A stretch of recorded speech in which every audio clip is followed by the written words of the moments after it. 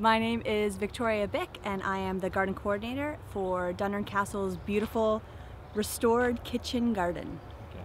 So we're here in the end of May. Yep. So what's happening in the garden at the end of May? Everything. We've just finished raking all of our beds, so forming our pathways and the areas that we'll be planting into. Our cold frames and our hotbeds are well, everything's coming up on them. The cold frames, we're starting to transplant all of our cold hardy vegetables from them out, and our tomatoes and okra and peppers are going to be coming out of the hotbed soon enough. We're still fighting the weeds. We're already harvesting rhubarb and sorrel and Egyptian onions.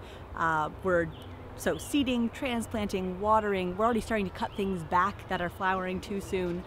So end of May, everything's happening. Our methods are very different. So most people get to start a lot of their plants inside under grow lights, or you can just go out to the store and buy.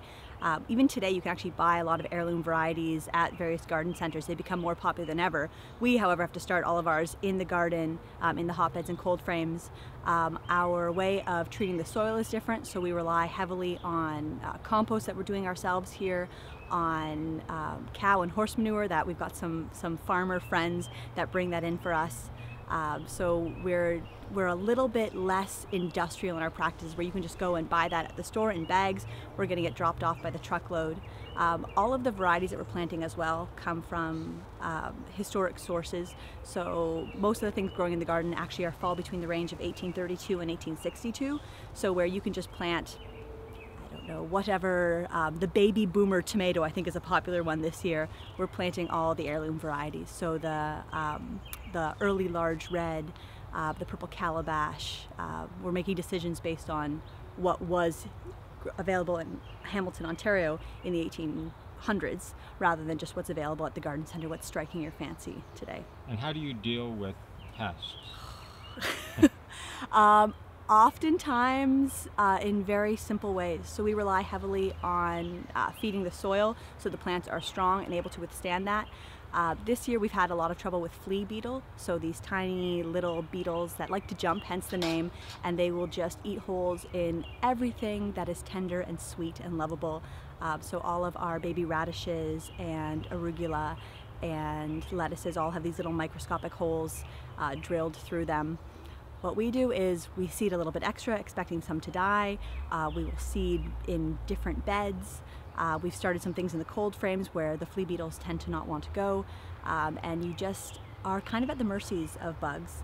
We tend to never have whole crop failures because we grow over 200 different varieties.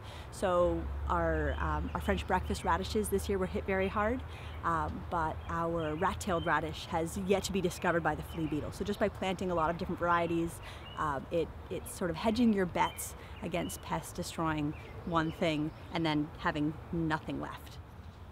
You're growing all sorts of vegetables here, you're growing all sorts of flowers, and then what? Like where does it go? Is it used in the castle?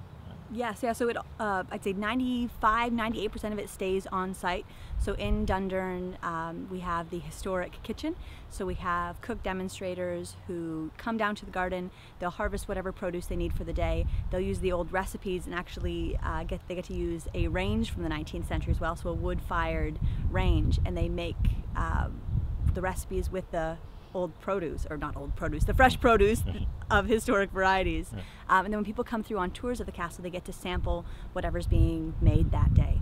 We also do a lot of our own pickling and preserving, so we make all of our own jams, jellies, flavored vinegars, we make all sorts of pickles, and then in the winter, when we are still open to visitation, we serve those to the public. We do a lot with it. We have birthday parties, school programs that come through, we have cooking classes, we've got an Iron Chef workshop series coming up, and so all the produce for that actually comes out of the garden. If there's any little bits left over, because we do a lot in the castle, we tend to sometimes share with visitors. People come through and they see things that they've never seen before, that they've never tasted before, and we do enjoy letting people take small samples home to experiment with and interact with in their own recipes. And then anything that's left over after that, we actually have a partnership this year with the Neighbor to Neighbor Center. So they're coming in the season early right now. They're coming every other week, and then they'll be coming every week in the peak of the season to load up. We're averaging, I think, 10 big banana boxes worth of produce for them every week in the peak of our season, and then they distribute it through their food bank. So nothing goes to waste. It all goes to very willing mouths, either here or there. So you talked about using traditional techniques to deal with pests, to grow in the cold frames in the garden. There's people behind you weeding and watering and stuff. So how many people does it take to keep this garden going? More than we have. Traditionally, you should have 3 or 4 people per half acre. We have almost 2 acres here, and we rely on part-time seasonal staff who also do a lot of work in the house for school programs and public tours, and then we have a few summer students. So I think altogether this year we have 6 staff. That's a mix of full-time and part-time and seasonal. Ideally, if we were going to have this at Sir Allan McNabb levels of beautiful garden, we should probably have 8 to 10 gardeners out here year-round. And of course doing Victorian work, which means 10 to 12-hour days. Right. Okay. So can you show me around a bit and we'll look at some stuff? Absolutely, yeah, let's go for a wander.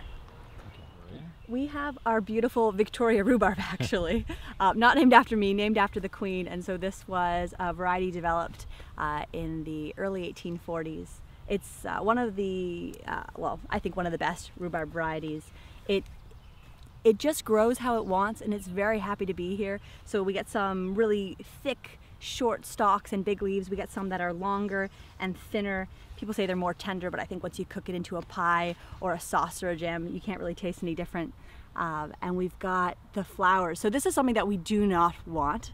They are quite beautiful, but anytime the rhubarb is creating flowers, it's putting energy into making seeds and reproducing rather than making the beautiful leaves with the beautiful tasty stalks that we like so much. So we actually come through here probably once a week in this season and cut these flowers off. It's early in the year, so it's trying really, really hard to get some seeds set. It settles down later on in the season, is content to just growing the leaves and restoring the energy in the roots.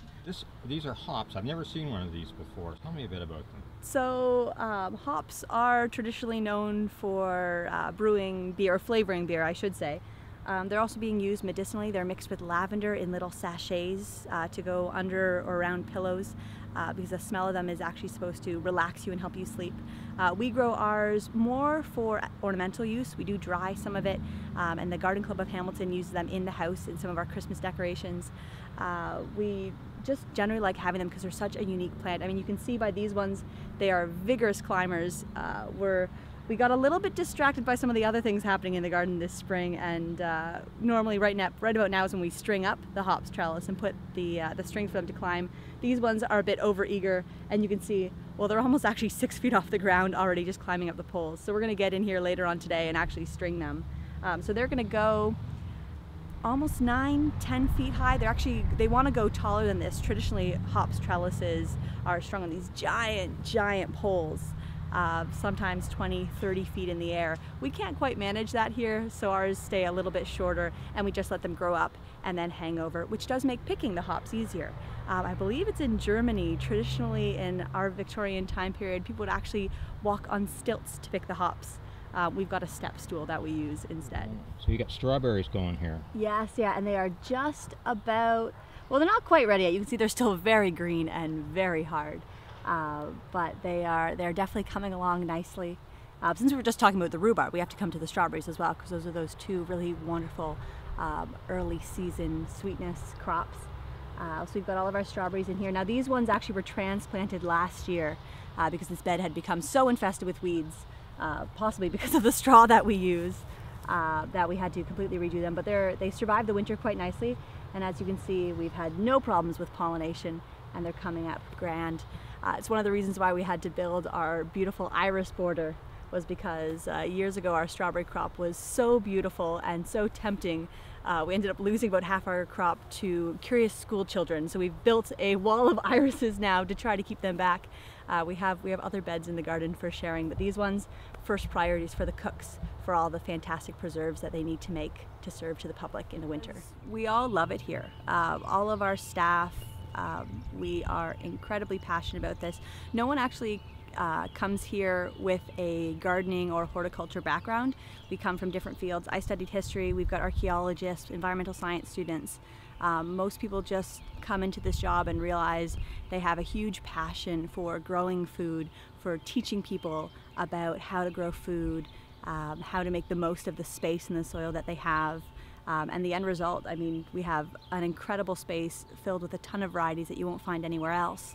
And we are a destination for people to come and visit and learn and smell and taste and get a little piece of history in their mouths and in their noses.